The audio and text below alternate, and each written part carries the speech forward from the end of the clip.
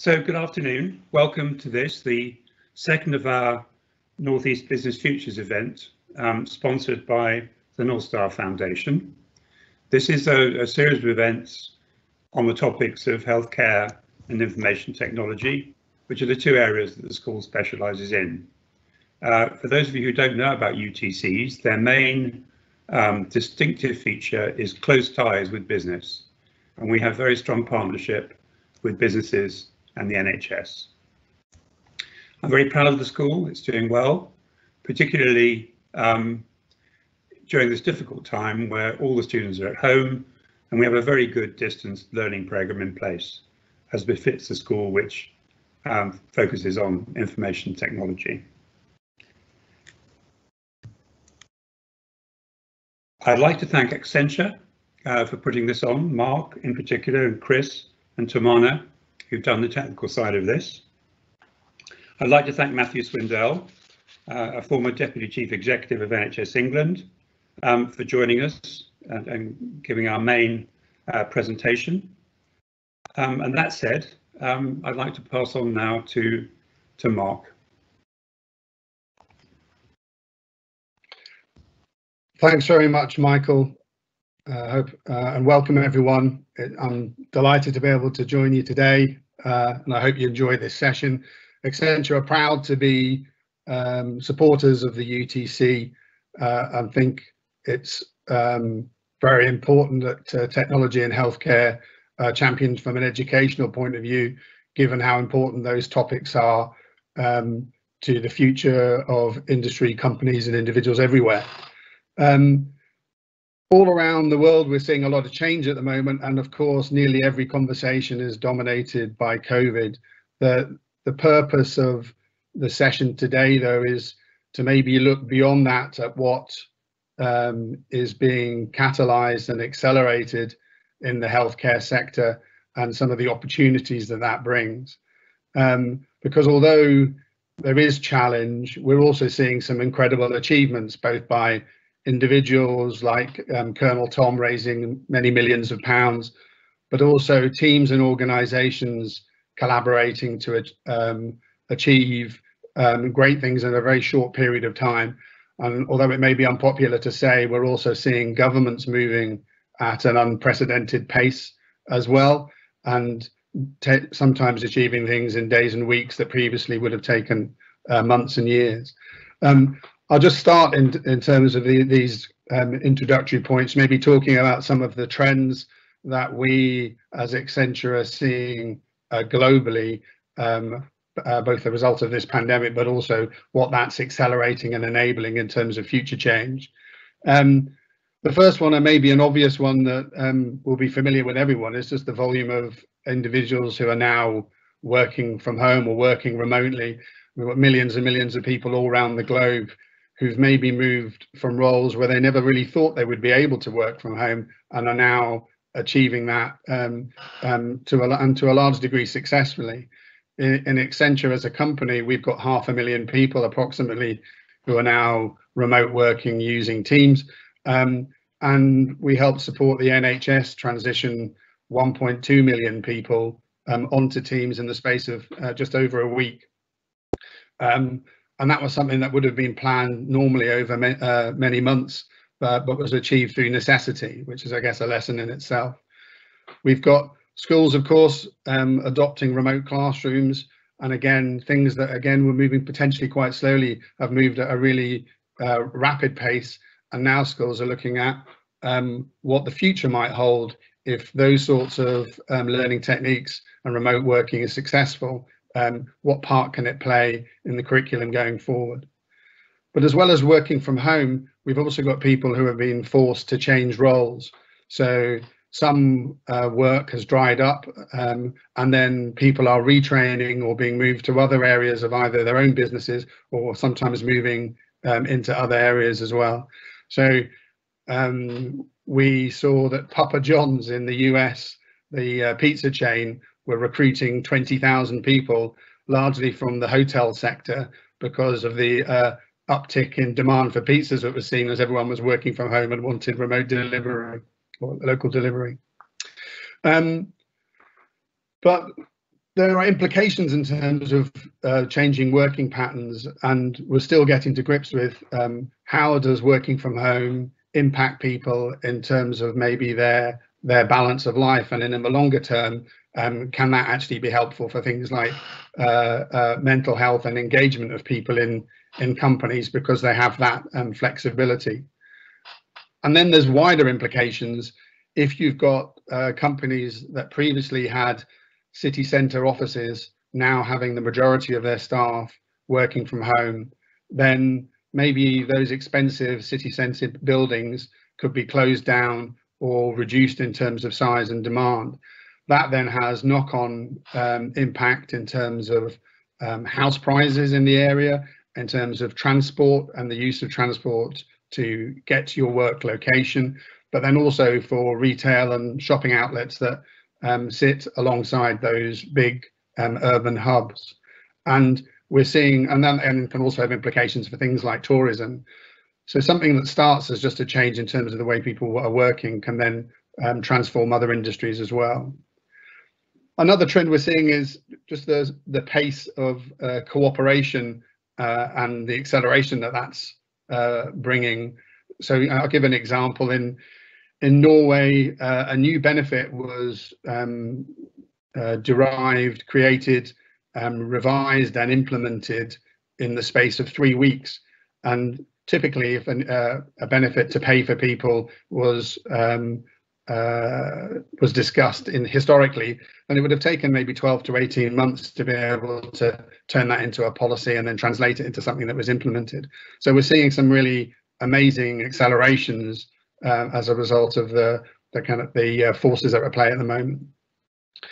Similarly, in India, a country of 1.3 billion people, the Indian government wanted guidance to be available via a virtual assistant or a web chat on their digital site, their national digital site.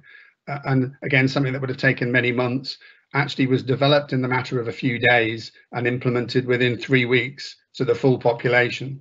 So just an incredible pace. We've seen public and private companies collaborate to try and speed up the delivery of ventilators.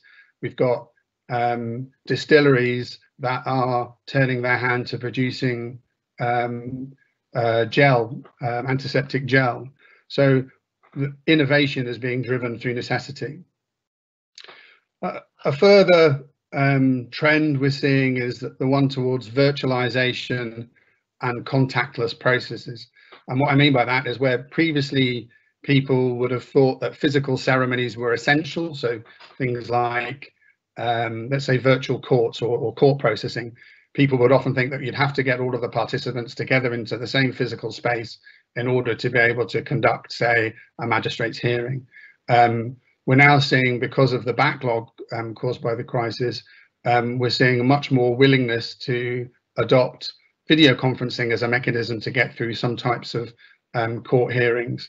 And that can have other benefits in terms of preventing the need for people to travel, the security associated with that, and also the welfare of people who are appearing who maybe would be very stressed by that physical appearance, but are more comfortable doing it virtually.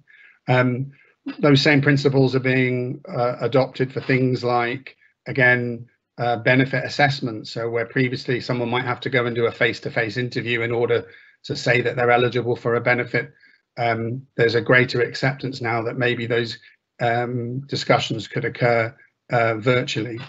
And alongside the virtualization, there's then people wanting to focus on contactless processes. So not wanting to go into areas where there's lots of other people, and in particular, not wanting to say touch things which maybe lots of other people have touched. So an example of that would be bus services, which now can use gestures rather than people physically pressing buttons in order to say that you want off at the next stop. Or more complex examples like the border controls processing, where rather than people having to put their fingerprints down and repeatedly do that in a queue, they'll use other biometrics, for example, facial scanning. And whilst doing that process, we're now seeing interest in people putting health scanning alongside the facial scanning, so being able to check people's temperatures to be able to see if perhaps they're well or unwell at the point that they're crossing the border. So a lot of different implications in terms of that kind of contactless technology. And then finally, a whole load of technologies which were getting purchased but are now maybe being speeded up. So new technologies like the use of virtual assistants, robotic process automation, virtual agents, artificial intelligence, machine learning.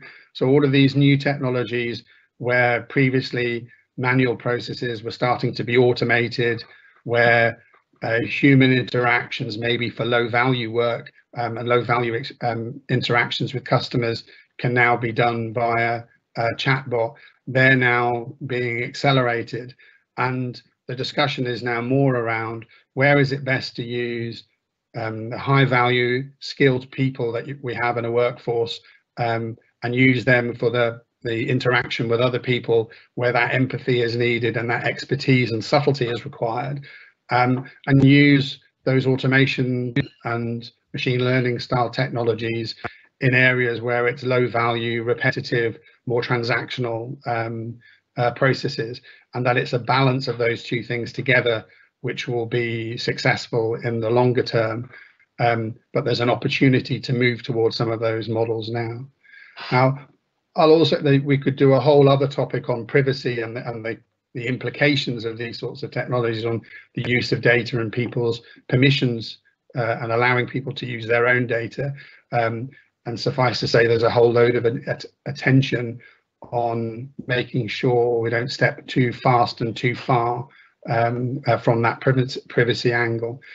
But it's no doubt that there's those trends that I described are really coming to the fore now, and companies are looking forward and going, they don't want to return to the models that they previously had, and that they now want to see whether they can accelerate and actually move to new ways of working. And that's got to be a positive outcome of what's quite a terrible situation.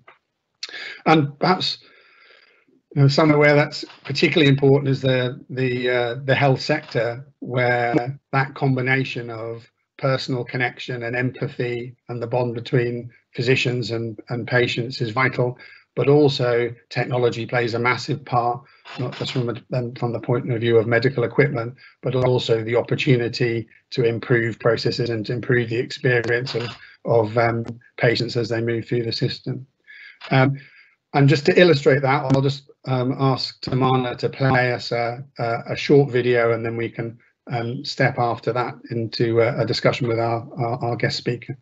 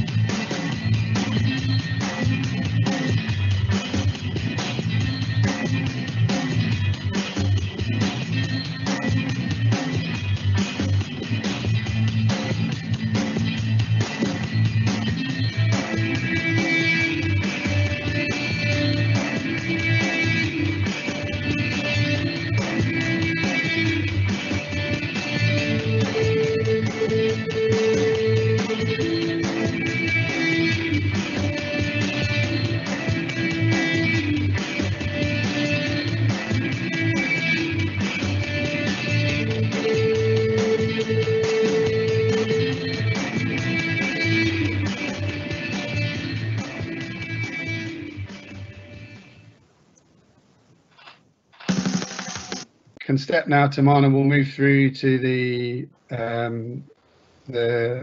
key speaker, Matthew Swindells. I'd just like to do a quick introduction to Matthew and thank him for joining us. As Michael mentioned, he's the former Deputy Chief Executive of NHS England.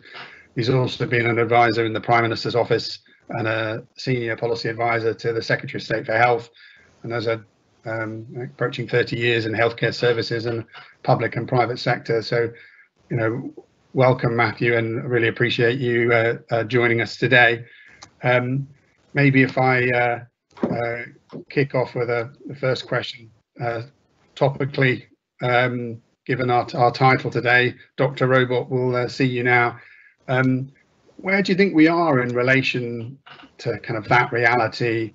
Do you think it's hype and it's quite a long way away and the reality is more mundane, or do you see us taking huge steps towards that more modern future? Well, thanks very much, and thanks for the opportunity to be here, and for people giving up their precious Netflix time to join us on this on this call.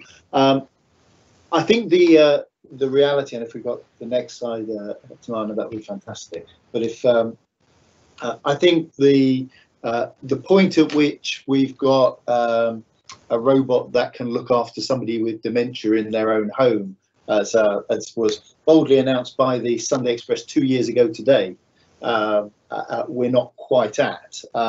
There's been particularly Japanese companies working on this concept of artificial intelligence and a robot that can support people in those sorts of ways. And I think that's still it's probably not science fiction, but I think it's a number of years. I still think that's a number of years away. But in many other ways, we are seeing technology changing the way in which healthcare is practiced. We saw a bit in the video that we just showed, but the NHS launched its first app to allow people to connect to their GP about 18 months ago. That's now the most widely used healthcare dedicated app in the world. So there's definitely a demand out there, and we're seeing quite extensive now support for doctors in the treatment of patients. We saw some clips of digital surgery there. I've been working with one company who's taking that training in AI surgery and creating augmented reality actually in surgery, so that when the surgeon is inside the body, the technology is watching the images and prompts the doctors mistakes that are frequently made at that point. Don't forget that there is a sponge behind the prostate which you need to remember to take out, sort of thing. So it's aware of where you are in surgery. So reducing errors, and in healthcare, the management of unwarranted variation is probably the single biggest issue. And we're seeing the big takeoff now with online symptom checkers connected to the NHS. So when I log into my GP's app, my NHS GP's app, it'll ask me a bunch of questions, and from that prompt, should I go to Boots or should I call 999, or offer me an appointment with a GP or an appointment with a nurse based on what I'm saying. So we're beginning to get that front end triage in quite a smart way moving forwards. So there's lots of use of technology, and lots of people doing smart stuff as well. I have my mum and dad's Alexa programmed to remind them to take their medications. So the move of the Internet of Health things into people's homes, we're seeing coming, but we're not quite at the you don't need to go into medical training anymore because we have a robot to replace you. Okay, so yeah, so it's on its way, but there's still a little bit of a way to go. And what other trends are you seeing in healthcare, and what makes you kind of think positively about the future in terms of the progress that we're making? Well, can we flip to the next slide? I've been talking a lot over the last year or so to GPs about moving to increasingly digital approach to seeing patients, and the convenience that creates for many patients. And it's been the common theme up to 3 months ago from GPs was, I didn't go to college for 7 years to work in a call centre, and a lot of pushback. Suddenly, with the arrival of COVID-19, we flipped to almost all GP consultations now being done online, and this is a real app. This is the AccuRx app, where you can ring into your GP and you're having a telephone conversation, and if they want to move to face-to-face, they just send you a link on your phone. You click on the link and it opens up in a video conferences. And this actually is because when I pulled this off the internet, I realized I recognized the clinician. That's a guy called Mike Smith at the bottom, who is a GP in Camden in North London. So that's real GPs are using this extensively across the country now, for being able to do those consultations without face-to-face, and the whole mindset has shifted. If you move to the next one, you'll see that we're using this now increasingly in hospitals as well. So in hospitals, we've created, this is a company called Attend Anywhere, and this is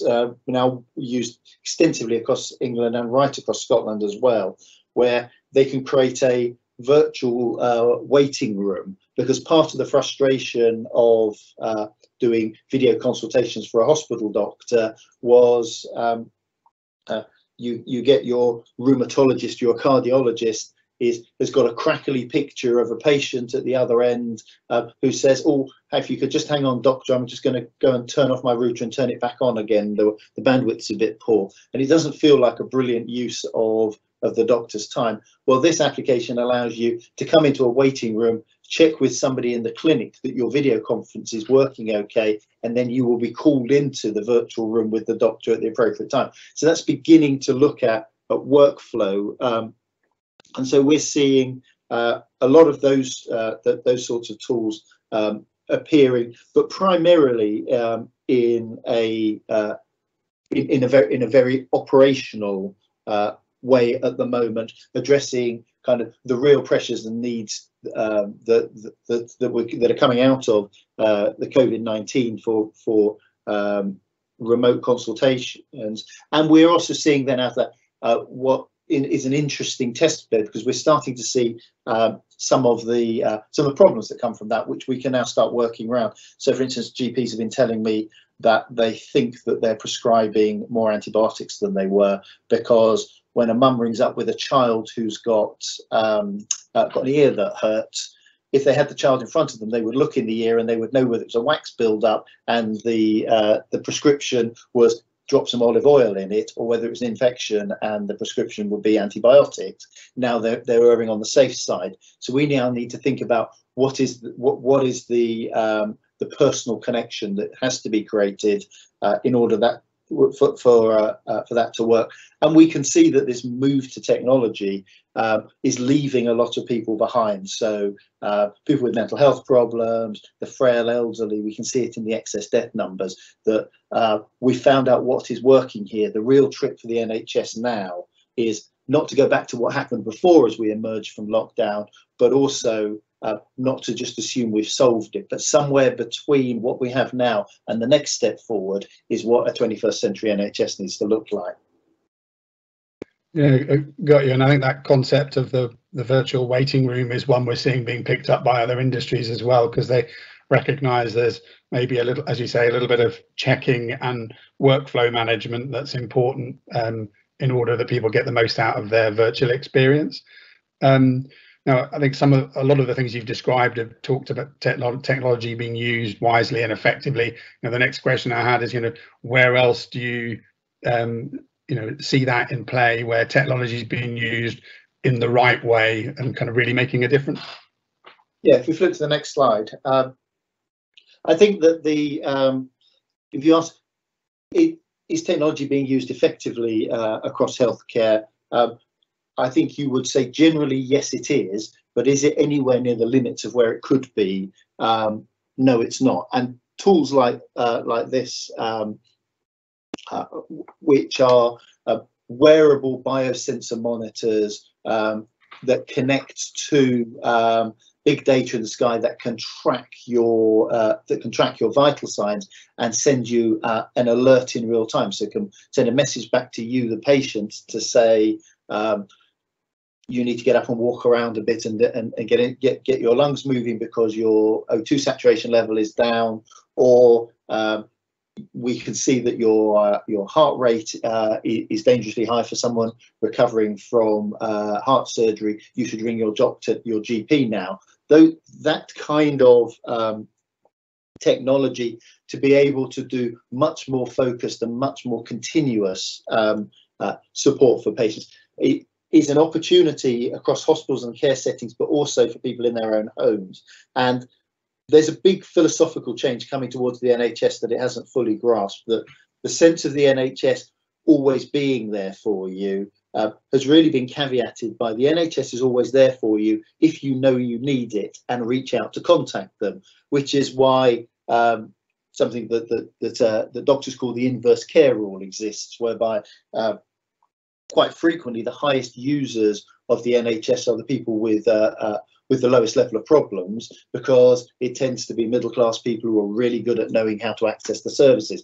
And lots of people, maybe if they don't have English as the first language, or if they have mental health problems, are not good at reaching out to the health service. Well, we now have the technology to support people all of the time, and for people to reach out, for the NHS to be reaching out to patients who need it, even when they don't know they need it or are embarrassed to ask. And so there's a big issue, I think, around real-time monitoring, where the technology is there and the NHS hasn't fully grasped it. I think the other opportunity is in the hard-to-reach areas. Are we facing the real targets? One of the things that will come out of the learning from coronavirus is that the NHS responded brilliantly, and the hospital sector did pretty much everything that could be expected of it, but 100% of the focus was on half of the problem, because we now see that whilst we have something like 46,000 excess deaths over the last 6 weeks caused in some way by coronavirus, and only half of them are in the hospital sector, or just over half of them in the hospital sector. Very little has happened around nursing sector and the care sector and people in their own homes. So we have to come out of this with a sense of, what does a resilient NHS look like, and how do we provide the technology that can support somebody's mum in a nursing home who can't get into hospital and can't get to the GP and has been a little bit forgotten about. And the other thing I think that's coming out of the question of, are we using this effectively, is that a lot of technology has been deployed without the thought process of why. So we had the Prime Minister announcing that the other day that we would get to 200,000 tests per day for COVID. So you have to ask the so what question, because if all that means is that the worried well can get be tested over and over and over again to discover there's nothing wrong with them, that's largely a waste of time. If we can say that people in nursing homes and the people who work with people in nursing homes can be tested every 2 days, and if they come up as infected, this is exactly what they ought to do, you can save lives. And so I think that some of the effectiveness now that we have to focus on, and for people coming into this as thinking that they're going to be technologists in the health service, the so what question is the big question. It's not, does the technology work? It's, are we still applying a 20 years old out of date view of how we run the health service as we bring in 21st century technology to it. So I think there is a lot to learn from this. Yeah, and that really resonates, the so what question. I've heard it put alternatively as the 5 whys. If you're doing something, ask why, and then to the answer, ask why, and really drill into what's the root cause and what's the problem that you're trying to solve. Just conscious we've probably got time for another 1 or 2 more questions on this segment, but just to remind people that there's the live event Q&A, so the opportunity for you to ask questions. So if you've got those questions, please feel free to type them into the there's a question mark on the menu, and that will enable you to submit some questions. I think we've touched on a fair amount of technology and the disruption it brings, but looking ahead, where are the main areas of future disruption you see, and where do you think that might lead to opportunity? So I think that we are about to have the opportunity to significantly disrupt the way that health and care is delivered around the world. I think there will be significant step forward in the use of artificial intelligence and machine learning, and it's going to raise a real question about how do you test that technology. If you use algorithms to predict something, then if you put the same data in, you would expect the same answer to come out every time, and you can run fairly simple testing against to see if it works. If you start to have a black box that is learning, and you put the same data in 2 times and the answer comes out differently because it's learned from the previous answer, how do you test that? We're going to have a mechanism for testing the clinical decision support, or even the person decision support that I access to an app, to say, well, would it pass a medical exam? If it's sat to be a GP, would it pass, at least in the field that it claims to be an expert in? So I think there's going to be huge disruption in that space. And I think we will also see big disruption in automation. And if we just flip on to the next slide, you can see that's a pretty picture of me, obviously, but this is a company called Binner, and whilst we've been looking at devices that you wear, this is an app that measures your heart rate, your respiratory rate, and your oxygen saturation levels just through the camera, through the camera. And if we flip on to the next one, this is kind of scary. This automation. This is 2 technologies available on the NHS. The top one is something called Freestyle Libre, which is an automatic monitoring of your diabetes blood sugar levels. And the second one down is another thing available on the NHS, which is automatically adjusting your insulin. And this Dutch engineer, Liam Zebedee, hacked the 2 of them together to create what people are calling an artificial pancreas. The monitoring is automatic, the insulin adjustment is automatic. Why are people having to do the calculation themselves? And doctors don't know what to do with this now, because they don't know whether it's safe. It's not been tested by anyone. But this opportunity to automate the adjustment between monitoring and intervention is a huge opportunity, but also quite threatening. How you test that and how you make sure it's safe and how you make sure it doesn't get hacked by somebody are all big issues and are going to be massively disruptive in the next 5 years.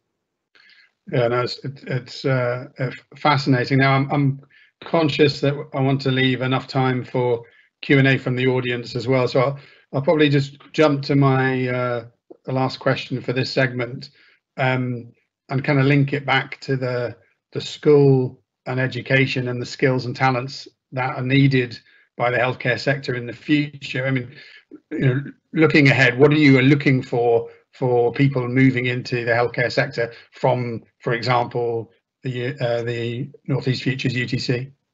Yeah, and I think it's a really good question. I mean, I was early on in my career, I was CIO for one of the London teaching hospitals. Then I was chief executive of a hospital. And when that happened, I think I was the second person in the NHS's history to go from being a CIO to being a chief executive. It's much more common now. And the reason it's more common is that the connection of people, process and technology is coming together. And so I'd say, if you're a technologist and you go into the NHS, and I suspect this is the same in most industries, if you want to be pure tech, you need to be brilliant. There is always going to be a space for people who are absolutely at the leading edge, who are focused on the technology, but there's not much space for the old type of IT manager. Now we're expecting all managers to be technology and data savvy, and so the ability to think about your 5 whats question, to be able to think about a workflow, to be able to think about how technology will transform the experience and the outcome for patients and for clinicians is going to be the real challenge. So I'd say to people that if you want to be a technologist and you want to make a real difference and be at the top table, be interested in policy, be interested in workflow design, be interested in change management as well, because the technologist who sits in a room and can only talk about the bandwidth of the wireless network doesn't get invited to the most interesting meetings. Yeah, no, fantastic, and that focus on the business context and the outcomes for patients or citizens or customers. That's absolutely what we're seeing. That technology for technology's sake is becoming less and less relevant. So thanks ever so much for that, Matthew. I think we'll try and open up now. I think, Tamana, are you going to moderate us through any kind of questions that are coming in? I can't hear you there, Tamana. Thank you, Matthew. So I'm going to kick us off, Mark, with our first question. We've talked a lot about healthcare. What advances are we seeing in social care, and what are the big digital capabilities that could make a massive difference for social care? Yeah, I think it's a really good question. And when I talk about health, I talk about health and care, because when we're worrying about frail elderly people, when we're worried about hard to reach people, we're often talking about care homes, nursing homes, and people who are in their own home who need to be cared for. So I think that what we're going to see is a couple of big changes digitally. One is the role of if you like, the Internet of Health things, but connectivity into people's homes and into care homes becoming a significant part of monitoring. We've seen up in Liverpool, there is a pilot running at the moment with a piece of technology which does ambient health monitoring. You put it in your mum's room in a nursing home, and not only will it track her heart rate and her respiratory rate, but it's got a camera on it, so you know whether the staff have been in there and give her a wash as well. So that kind of monitoring of quality will happen. The other thing that we're seeing is a big push together of health and care data, so that when someone goes into their home, whether they're working in social care for a council or whether they are a district nurse in the NHS, they're looking at the whole of the person and trying to move away from this idea that 5 different people go into someone's house on a day and then they see no one for a week because they've gone in and they've looked at their feet and checked what they're eating and checked their heart rate, and that they've gone in for all the different conditions. So we will see those coming together, and as the technology supports decision making, it will be easier for people to work outside of the boundaries of their immediate skill. A physiotherapist will be able to do basic checking of vital signs, and therefore escalate to the respiratory nurse if they think that patient needs a visit. So the bringing together of health and care is, I think, will be one of the big learnings that comes out of the pandemic that we're living through at the moment. Thank you, Matthew. I wonder at this point if there are any questions from the panel we have. Okay, I guess something that was going through my mind was how much we can learn from other countries and whether we would look to any other health services and say, you know, what they're doing is fantastic and we should be doing some of that ourselves.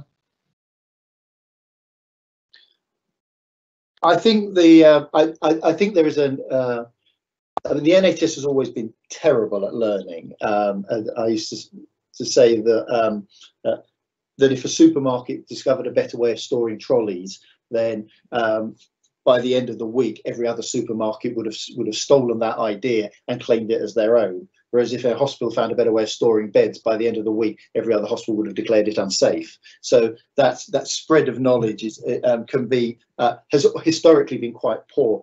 I think the financial pressures the NHS has been under the last couple of years has actually opened people's mind, and we are seeing good ideas spreading. But as there's questions come through here which says to which talks about collaborating across other industries, and I think both inside the NHS and across industries you're beginning to see that happening. So the people may have picked this up in the newspapers, but the company who has built the data aggregation, big data aggregation layer and the dashboards for tracking COVID spread across the country, and the screens that you see on the daily press conference are coming from a company called Palantir. Palantir's background is in security services. What they really do is monitor spies, feedback into the CIA and the FBI and MI5 and MI6. But they've taken that data platform because it is fantastic at security and lifted it across into health.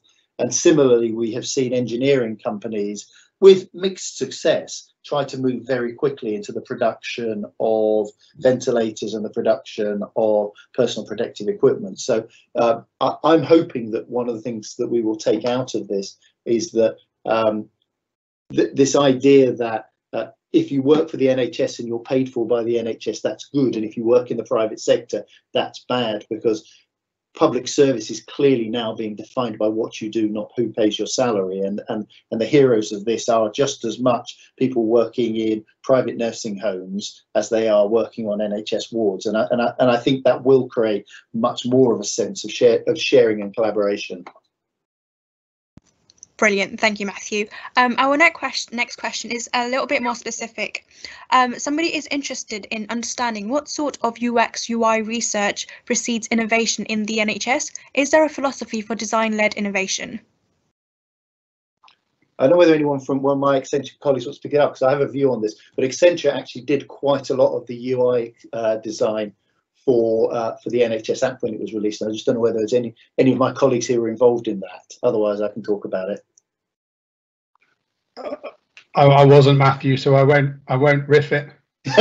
In which case, so yes, I'd have to say that if you go back 4 or 5 years, the answer would have been no. I think the NHS recruited about 4 years ago a woman called Juliette Bauer, who spent 2 years heading up app development and so on for the NHS, and came from a private sector background. She'd actually run the project that had taken the Times newspapers online, and she completely changed the philosophy. So when the NHS app was being written, it was there were a series of design teams, of which one of them was a team inside Accenture, out actually testing with different user groups in order to improve the UX. And for the first time, the NHS had started to produce UX experience standards and so on. So that's so yes, I think it's moving forward. I think it's a big cultural shift for the NHS to not just tell you what's good for you. That's the 70 years practice of being able to tell the public what's good for them, and only the last 4 or 5 years of thinking that they should listen a bit more. But yeah, UX research, and most of the people who worked on that have now spun off and have set up their own companies and are selling themselves back into the NHS as user experience experts.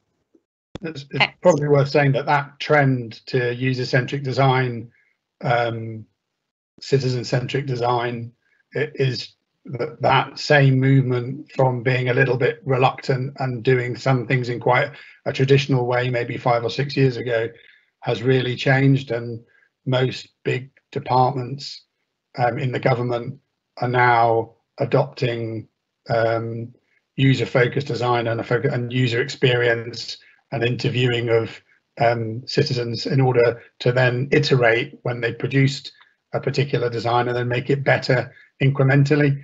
I wouldn't say it's perfect, but I've seen it move a huge distance in a relatively small period of time. Yeah.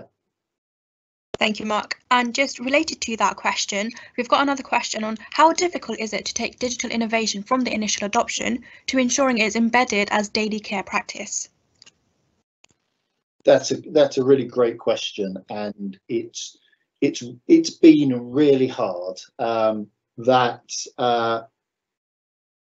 Particularly the clinical professions have a view of how they work. I talked about GPs saying I didn't spend 7 years training to work in a call centre. I've had hospital doctors say to me, I didn't spend 7 years at university to become a typist. I say, no, we want you to document the patient's medical records in an electronic note instead of a paper note.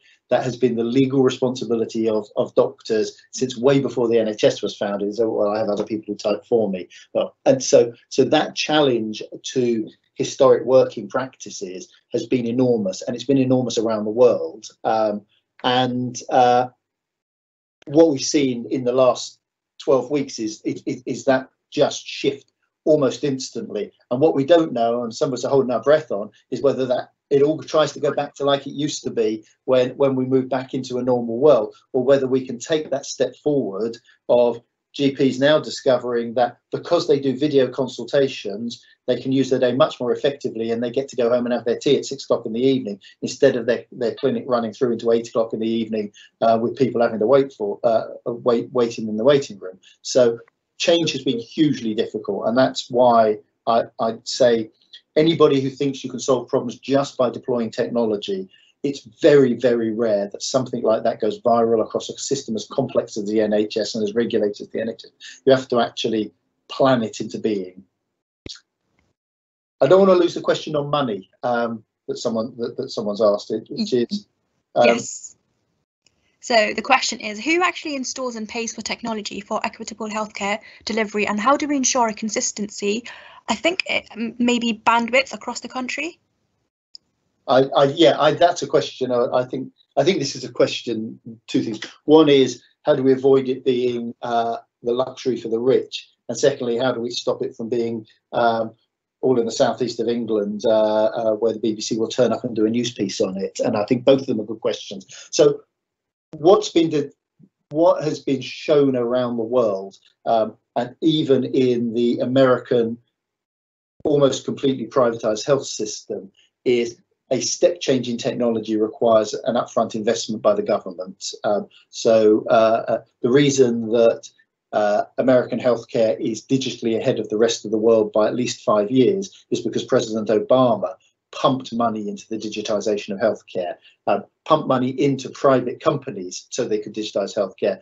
And the reason that almost every GP surgery in England is paperless is because, despite the fact that more than half of GPs are self-employed and run their own small businesses, the government paid for and continues to pay for the GPs to have IT systems, because it's very hard to deliver the cash back on that investment in a short period of time. The quality gains are enormous, but it doesn't necessarily lower the cost. So, on the whole, government pays for digital innovation, which means that on the whole you are several years behind the leading edge. And what tends to happen is that the basics are funded, and then you get small outbreaks of innovation going on by the people who are good at asking the question. But the drive to get us to all of our nursing homes connected up with Wi-Fi, with monitoring in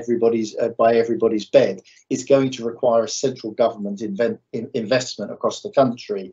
The companies that run care homes are not going to be able to fund that.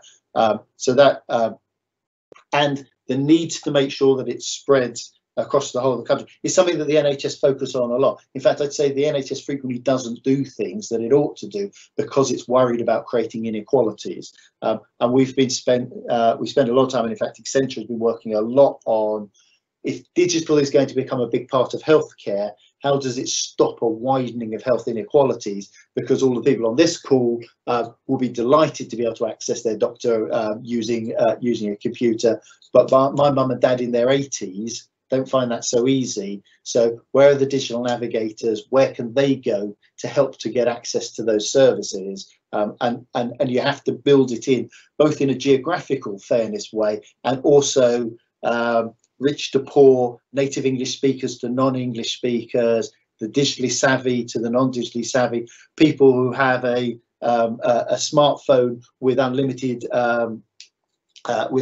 minutes and unlimited data versus people who are on a pay-as-you-go contract. All of these things are blockages to people being able to take advantage of this, and all things that the NHS and social care have to plan into any sort of technological revolution.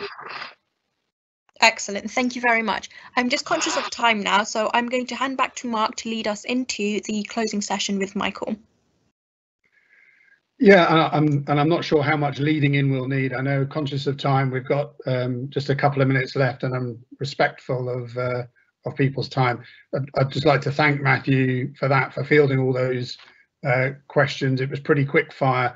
I hope everyone agrees that was also really enlightening and kind of relevant to us now. But back to the kind of purpose around this discussion, it's a forward-looking discussion around what can be enabled, and the role of technology in healthcare and the confluence of those two things, which is absolutely then at the heart also of what the UTC is looking to achieve. So Thanks again, Matthew, and I'll hand on now just for closing comments to Michael. Thank you, Mark. So thank you very much, everyone, for joining what I think has been a very stimulating and interesting discussion. I'd also like to thank Matthew for giving us the benefit of his depth of knowledge in this area and thinking slightly differently, perhaps, than the NHS has done in the past. I'd like again to thank the Accenture team, Mark, Chris and Tamana for putting this on. I very much hope that you've enjoyed the session. It's highly likely we shall be doing another one of these shortly, and we'll be in touch about that. But meanwhile, thank you all very much.